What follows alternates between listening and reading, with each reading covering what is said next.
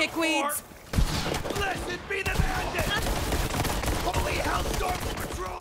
The Holy Broadcast Center has a little something for everyone. Shooting, looting, indoctrination, pretty much everything that you would want. And a few things that you absolutely didn't. I was still leaning heavy into my Hyperion shotgun because I like making things fly up in the air. And hey, if it ain't broke, don't fix it. Then I got in Fight for Your Life mode again, at which point I started to wonder if it was broke and if I should fix it. So I decided to switch things up a little bit and break out the submachine gun. The screen chugged a little bit when I got into the menus, but I realized that I still had a skill point because I had just leveled up. Now that I've finally put 5 skill points into Demolition Woman, I can access the next branch of that skill tree. Soon into entering the broadcast center, I was greeted with an altar featuring skulls and candles. A surefire sign that everything is gonna be fine. I was mistaken. My failsafe here is to always jump into my giant mech if my health is deteriorating quickly. And so, I did, at which point Iron Bear made short work of the fanatics.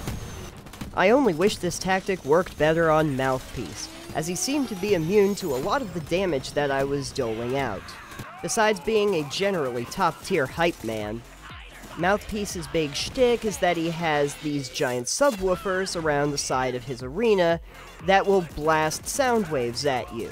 And they will do an inordinate amount of damage if you get too close to them, when they're about to go off.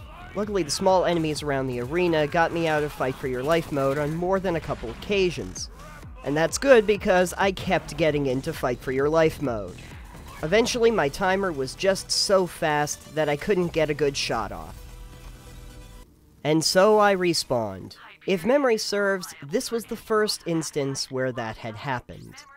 $733 later, I went back to Mouthpiece to see if I could get a refund. As you can imagine, that did not go particularly well. He said he would write me an IOU, but I know him better than that. All talk, no walk. The real key to this battle seemed to be avoiding the speaker blasts. Once I figured that out, I tried to get as many criticals as I possibly could on him, and eventually, he went down.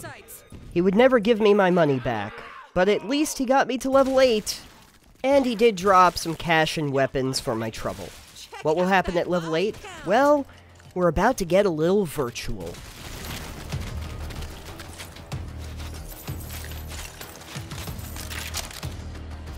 Yoink!